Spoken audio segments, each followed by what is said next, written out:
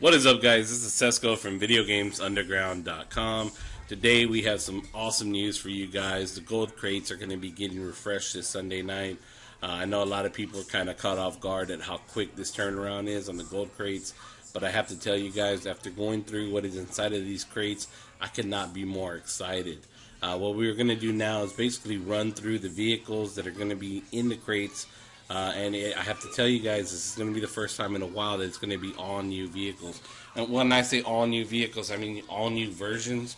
Two of them will be returning vehicles that have been used in the game before. Two of them are going to be brand new vehicles that have never been used in the game. And then we will also be getting two gold vehicles, which look freaking awesome as well. And of course, you will have some rims as well. No first place wheels. It's our understanding that there will be no more first place wheels in crates, but you never know. It remains to be seen. Fingers crossed though, because it would be nice to have some of these vehicles maintain some value. But without further ado, we're going to jump right in with our Citroen, and then we will go towards the two new vehicles. So God bless, guys. I hope you enjoy the video, and thank you as always to our VIP members and our subscribers.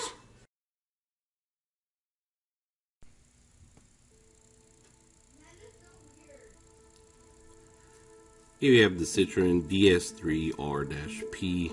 From what we've been able to figure out, the P stands for paintable. The R, I believe, means basically a race version. Now we have the normal version of this car, but most of the time when they give it the R designation, it's a little bit faster than what the other one was.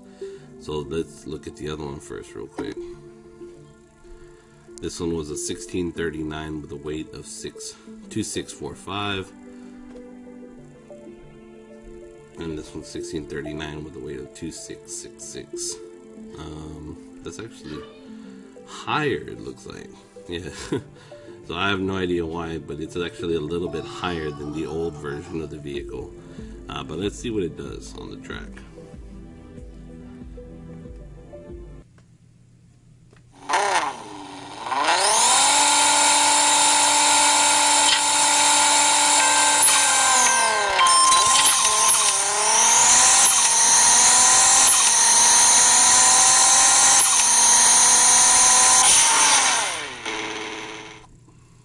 That was in no way the best race of all time.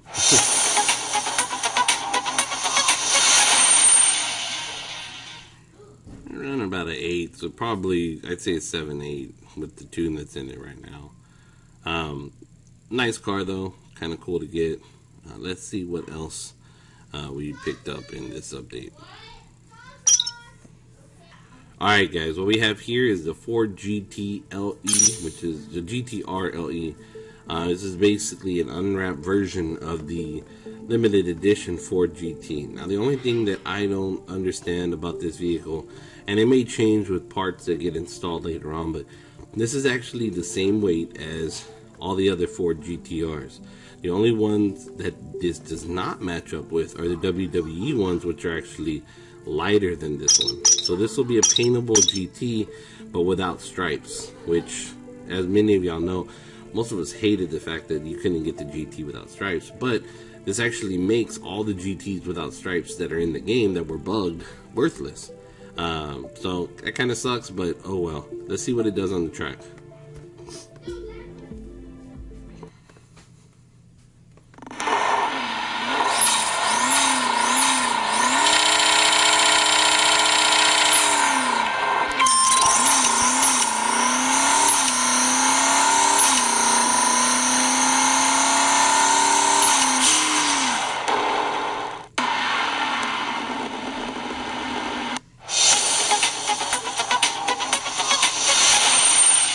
It actually sounded really nice. I don't know if y'all could hear that. I hope the sound transfers into the video, but that is the Ford GTR LE. And here is the Ford Torino Cobra R. It's an A-class vehicle, has an awesome stance to it, has a kind of weird hood, but it still looks pretty badass. It's rear-wheel drive. It has a massive weight of 3,774. 273 grip with a power of 427. All around, pretty awesome looking vehicle. I really like this car. Let's see what it does on the track.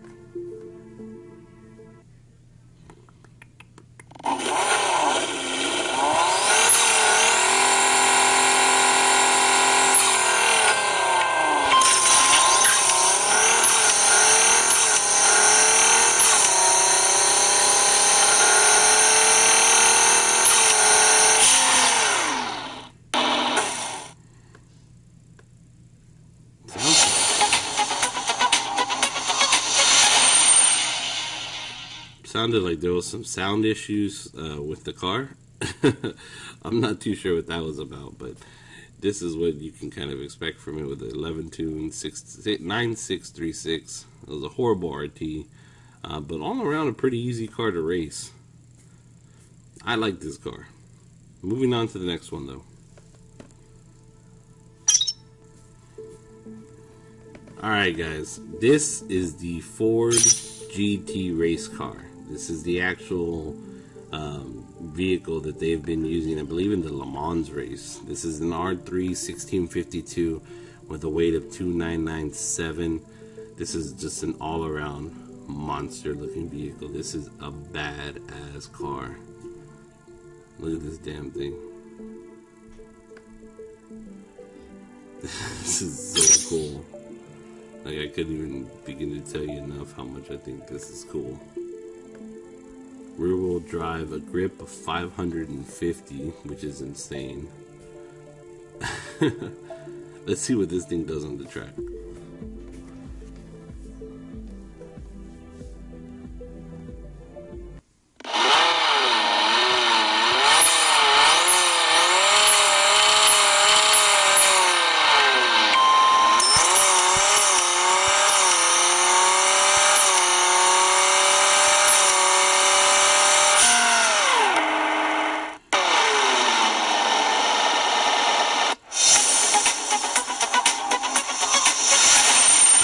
Awesome was that? How awesome was that? I mean, god damn. Let's do it one more time.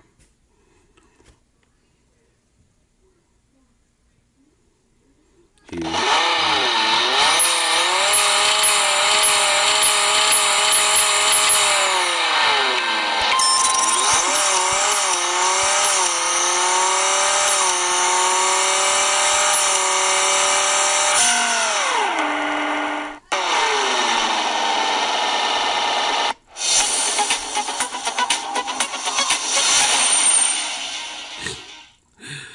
Freaking badass, dude. That car is massive. That is cool as shit. These are the vehicles that make up the gold crate update. What you are going to need is a shitload of gems, but this will be the first time in a long time where the crates actually house a bunch of new vehicles, which is awesome. For a while there, we were getting like one new car with 3 returning cars, with the Torino, with this GT, with these 2 new unwrapped vehicles. This is, I mean, this is awesome. Now, from what I understand, we will be getting 2 gold wrapped vehicles inside of these crates.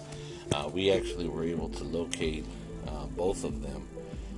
The first one is, of course, going to be the Citroen.